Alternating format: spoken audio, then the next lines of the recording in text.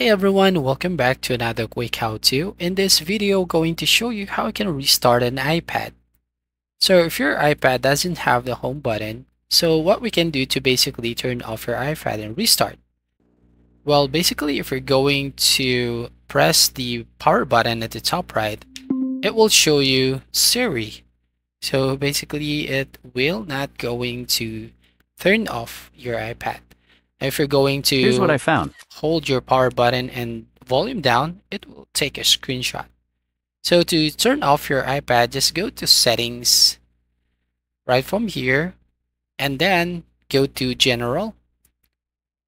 So here in general, as you can see at the bottom, you'll find shutdown option. So tap on the shutdown button and here just need to slide to power off.